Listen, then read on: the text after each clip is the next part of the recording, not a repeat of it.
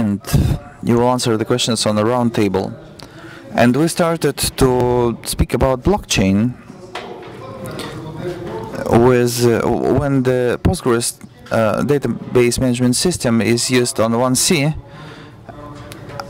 Just try in this concept to organize a blockchain for audit, for a test, but it's not so easy to make it under this, without your theory.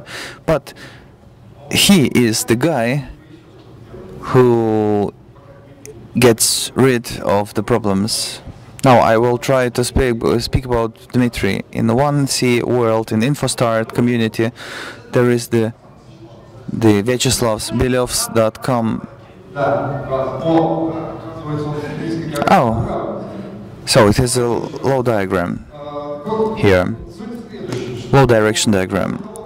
Let me try for another time. After you will write down your own database management system. So if you are using MS SQL, it will degrade in 5 years. It can save you, but Postgres will not deal with your mistakes. And after you will write down your ideal system for blockchain, for the interpreter for 1C, and I've seen also this. At InfoStart we have different configurations of 1C, and at the end you will Google and you will find Postgres Pro and Gilev team, and Dima Gilev will start his own presentation for... How much time do we have? 2 minutes. So I will try to stay creative. In 1C world, we want to show all the problems. The first thing is that when the architect knows only 1C, and when you are working with MS SQL, not to write something on Python or on a high-level solution, you just make your own solution, then you choose Postgres, and Postgres will not handle your mistakes. And this is the problem of productivity. And now you think that you are on the productive side, you will ask for Dmitry, and Dmitry will show you some tricks, and you will be safe. But this is not the case. When you listen to us until the end, you will understand the set of measures that will help you to avoid the lacks in architecture of infrastructure in 1C plus Postgres or plus Linux.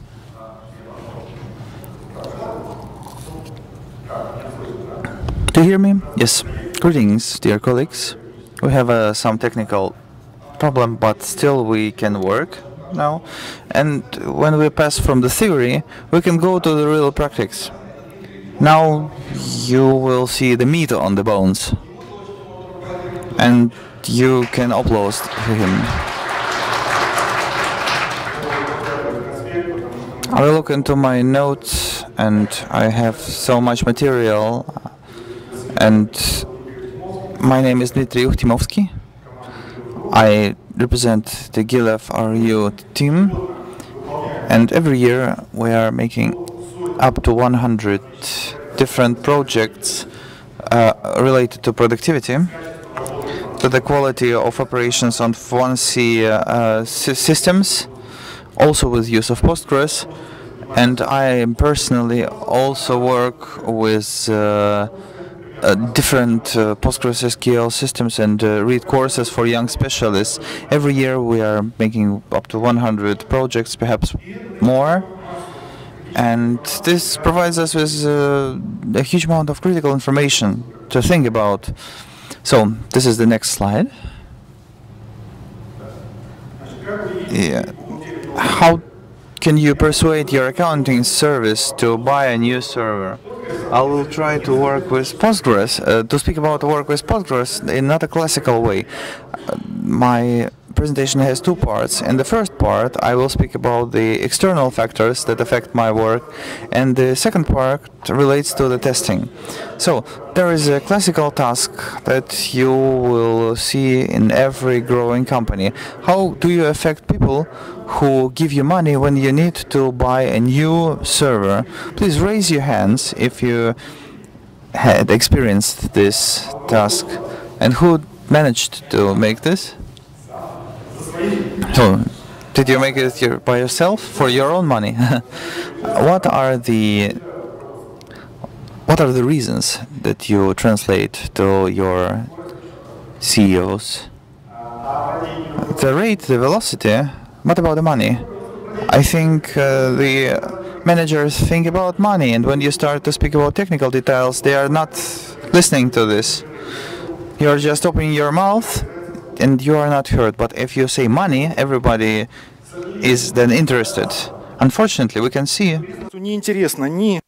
that business is not interested in electric power saving, tasks consolidation, larger performance, bad quality of old servers, ROE, that is return on investments, and there is this unpleasant factor that they do it only when something very unpleasant has already happened.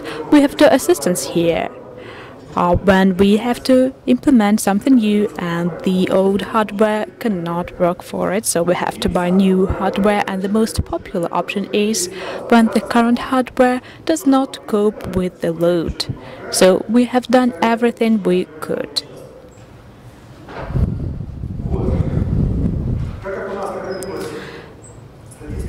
As we have accumulated statistics from hundreds of projects, many of them are related to virtualization, and according to our observations, the performance of server systems related to 1C, Postgres and SQL will not be speeded up through virtualization, but you can decrease it easily. For example, we have an information system. Here you can see observation statistics. We have an information system where financial specialists work. 1C works on Postgres. All of this works in a good or in a bad way. And when problems occur, and normally problems occur in most critical moments, for example, half an hour before tax office closes on the last day when reports can be provided, who is to blame? IT specialists, of course. Why? They didn't manage to do their work. We asked them to speed up this procedure, and they say they couldn't do anything because hardware could not cope with it. In the presentation, I wanted to show you how to set performance, but as Mayakovsky wrote, a child came to his father and asked what is good and what is bad. So for you to understand the way performance should be set, you are to understand the way it should not be set. And in this case, I would like to show you two examples.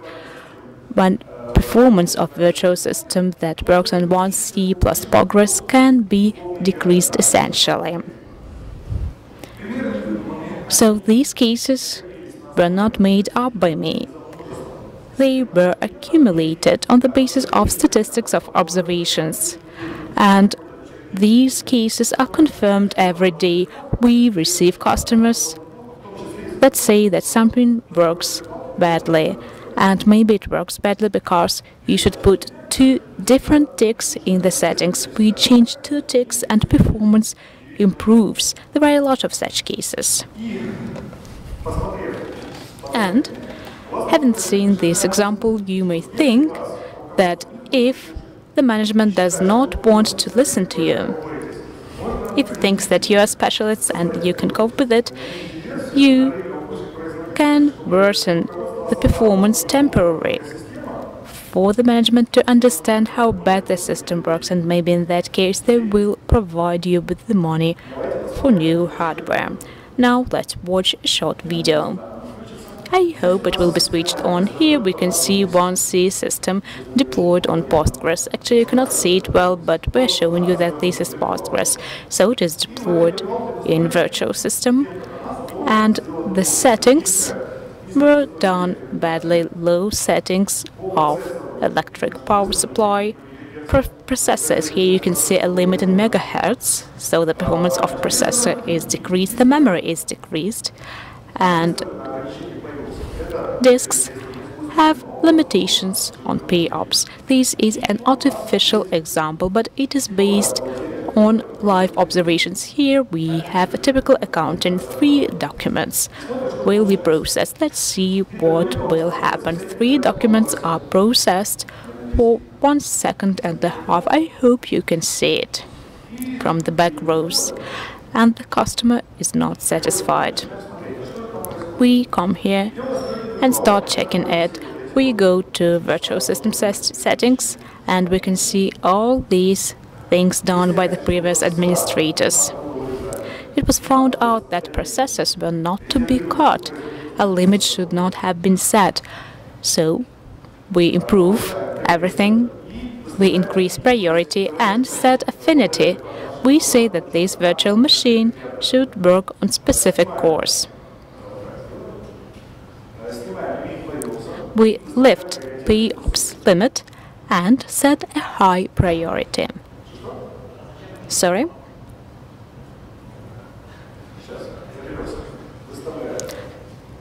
So we set it.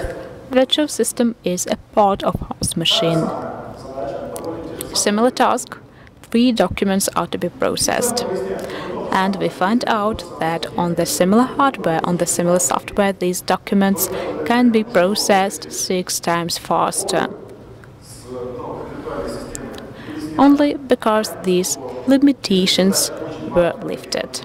Of course, if a task is very important, we are to provide maximum part of service resources for it. But even if 1C task is one of many tasks on this server, but performance of 1C is important, you should provide some part of service resources. It should be guaranteed so that the server will not have to fight for some small portions of performance.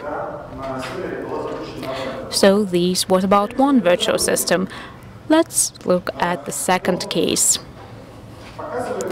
It shows you the situation when there are more than one virtual system. So the main one has no resource limitations. And here is the second virtual system. We try to imitate high processor load. It can be any task. The MS virtual system is located here. We can see high load in a neighboring virtual system.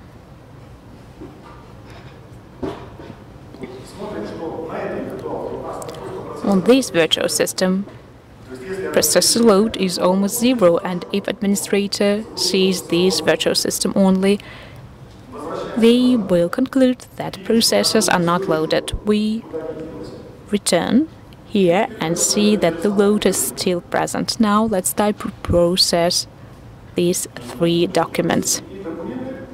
We press the button and it takes half of a second till 1.3 seconds for document processing.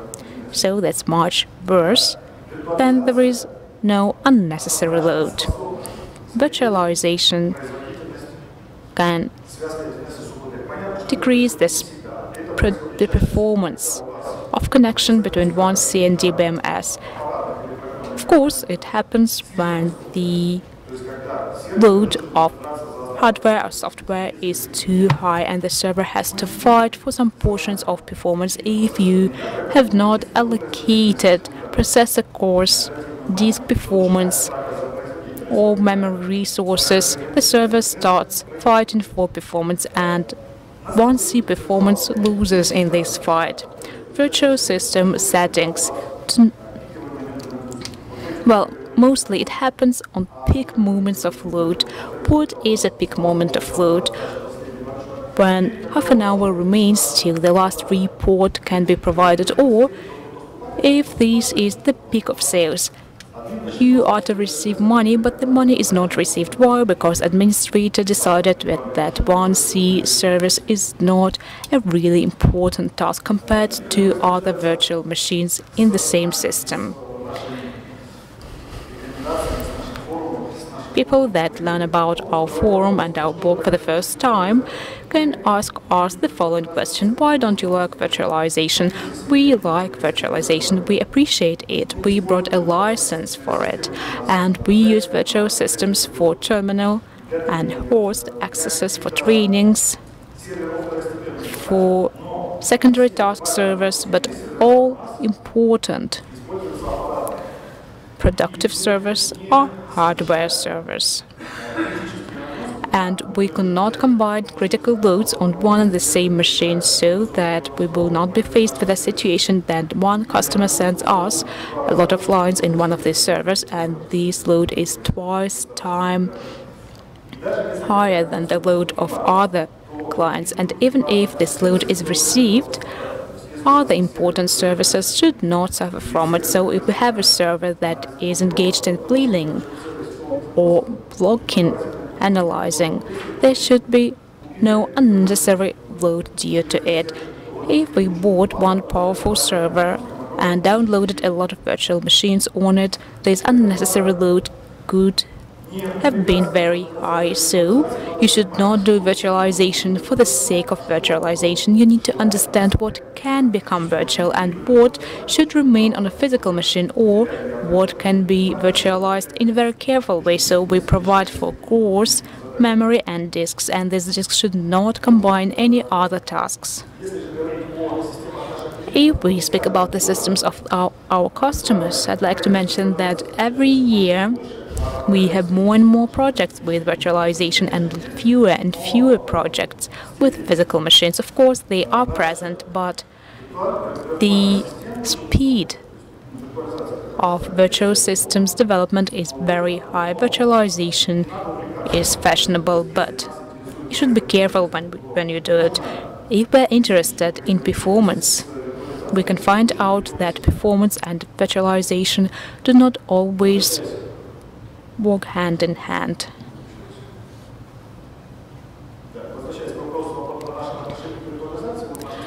So what about our opinion regarding virtualization? Here you can see our Facebook page, where you can see that we liked it. It means that we like virtualization. This was the first part of my presentation regarding virtualization setting. The second part, the issue of testing DBMS performance. Many public performance tests on the internet, these can be performance of hardware or software, can be represented by this diagram. We have functionality, performance, user experience, and our tests are not related to it at all, so we test our opinion about good things. Well, that is interesting. But some people may try to test the system when in various iterations the conditions of fulfillment are different. For example, you use a physical cloud, Amazon or something else, and your terms are not constant. One and the same task should be fulfilled 10 times, and every time some conditions are different. Some people test it without a specific goal. For example, people like the process of it. In that case, the result will be quite enigmatic. Some people want the test to match the result they need, so they want to promote the product. Now, our team will try to entertain you a little bit. Well, actually, we have a circus across the road where you can see jugglery. So, what tricks can be done when performance is tested? We have a system, one physical 1C server. These will be one and the same server. It will be a physical server and two virtual machines.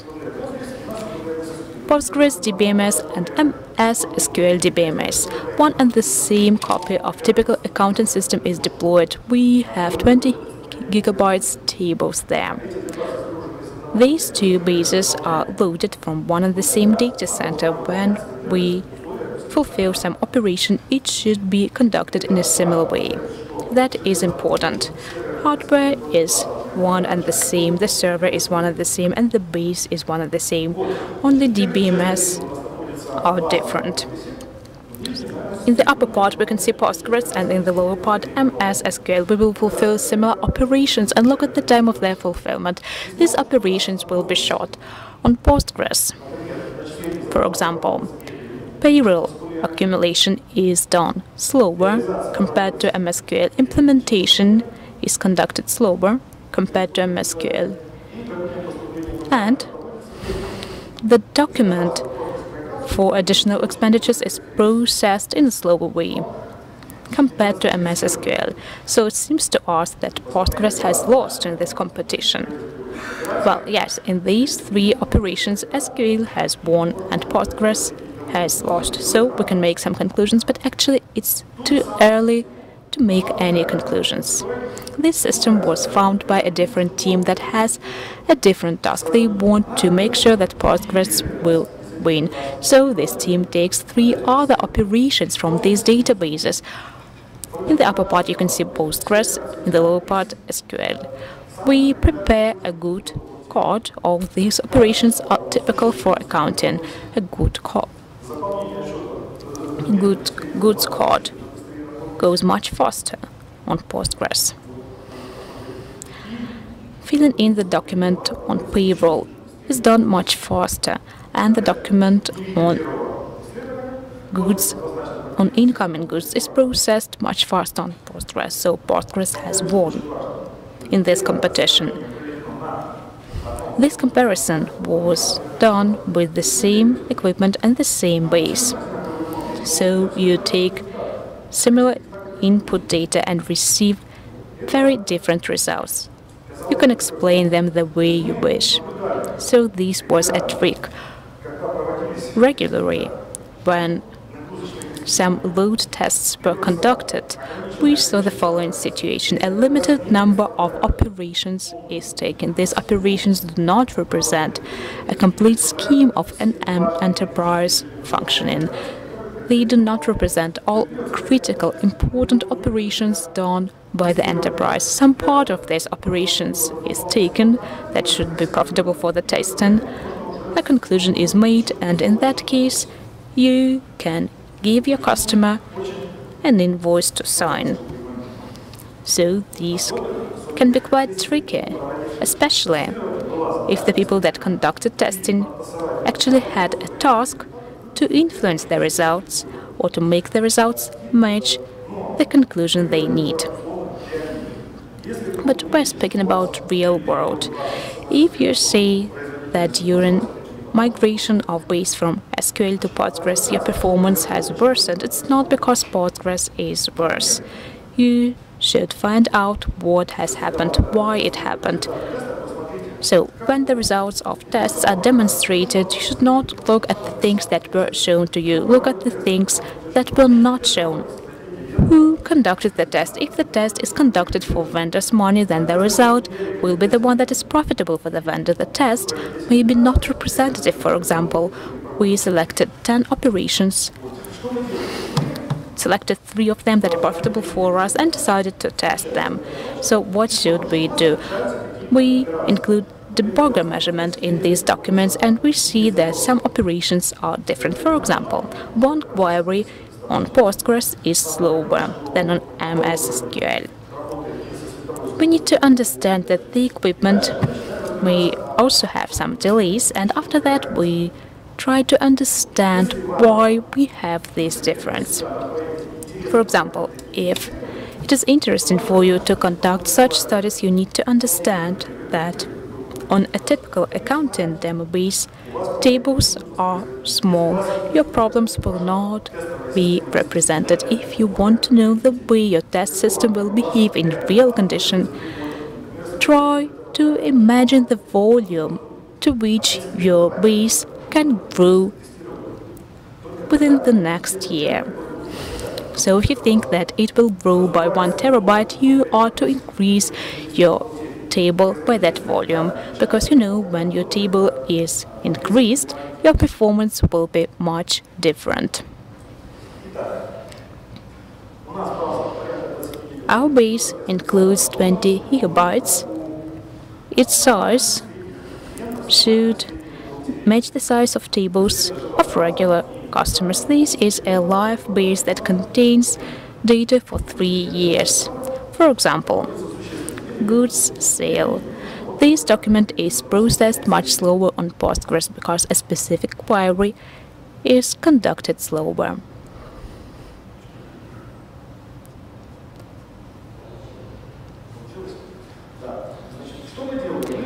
So what do? We conduct a detailed analysis. Query TG. This is a very good service that takes data from technological log. The results are readable, and if you are interested, you can use this Google link for the discussion of productivity at Facebook with Vyacheslav and his colleagues from Postgres Pro. You can join the discussion. So this is the query. And what happened with this query was in terms of 1C and DBMS. First, if you want to use a specialized tool, it is unreadable, and to work with this, even for a specialist, you will use too much time. One of the burdens is the receiving of the information on rests out of the registry of your accounting service. There are registers of summing up, and the whole country uses it. We cannot discuss this approach. And we found 2 significantly great scans of tables in queries out from the register of the accounting office. I think the accumulator in the clicker is not working well. So, because this is Postgres, we were using the prior tool, and we could preload 2 tables in cache, and we could win up productivity, and this solution helped us to solve this task. It should be a part of an operative memory, but still it's working very well, although it can be one of examples on how to boost your productivity, but still you need to use the differential diagnosis. And then MS SQL Server. Here we have a different situation. It's more complicated because we are on a Postgres conference. We could also easily say that this is because Postgres is better. But still, I want you to remain professionals, and here we don't need to think that we receive measurements and the task is over. So we have a difference, and we need to receive the understanding why do we have this difference and how can we cut this difference down. If the result of the test was not for scientific work but rather practical work, so what do we see here, search here for? So on the school here we have a package with a huge table, and we try to create the plan of a query on the screen, and here red are the tables that we are taking data from, and this plan, as you see, is very complex. It has many temporary tables, and the general text of a query takes more than 2,000 strings on the language of 1C, and the problem of its optimization is that it has many business terms inside of it. So a clear programmer without understanding of the specifics of work of the algorithm, then this is the algorithm of loans and compensations, it cannot be used. But the accounting specialists can also don't understand this type configuration.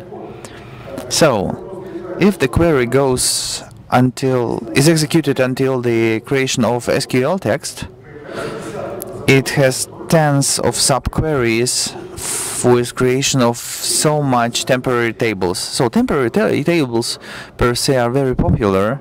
It's a very popular means at 1C, but I would rather not recommend to play with them for so long.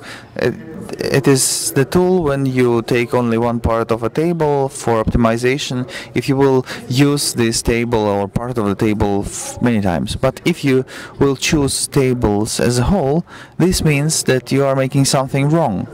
And we wanted to show what is the contents of this temporary table, because this temporary table has so many internal subqueries. These are all internal tables that are part of one internal table upon a query.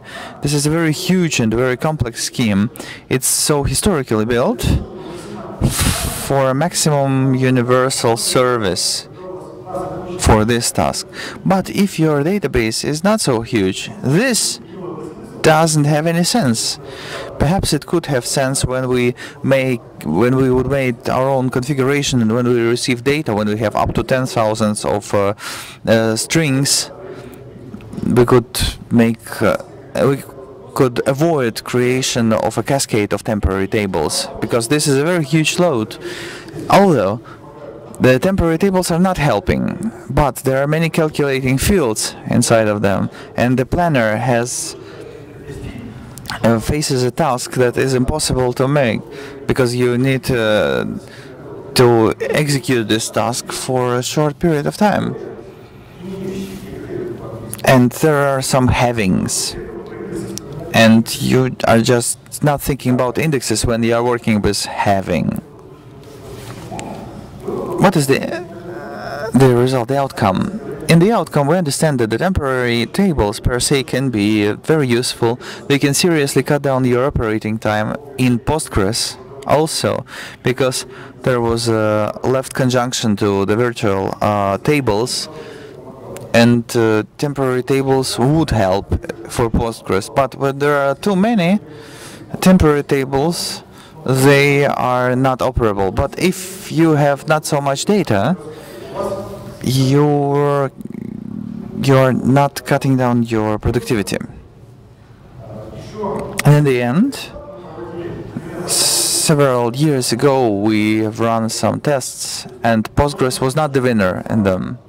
You can say that during these last years, optimizer of 1C together with Postgres, or Postgres itself, got smarter, and Postgres for 1C grows and is well developed for now. We think this is a very mature DBMS, and you can easily use it. Further, we tried to extend the version for DBMS MS SQL. We migrated the MDB for RAM disk, and we could then spare on many temporary tables, and the difference was at its minimum, and many operations were executed at the same time, the equal time for Postgres and SQL. SQL can work in some operations at a higher speed when we use shared memory. When shared memory lives with the other types of memory inside of the MSQL, and this is a win-win situation if you work on both virtual machines on one host. And if you compare one virtual machine with the other one, with MSQL and SQL, the first type of the machine will have a bigger speed.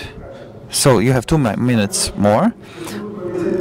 So we've managed to pick up the operations with differences in productivity, but when there were small differences, we would not show them.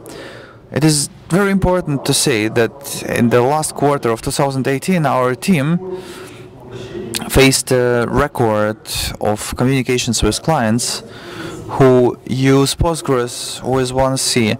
Of course, we had such clients before, but now we have so much of them.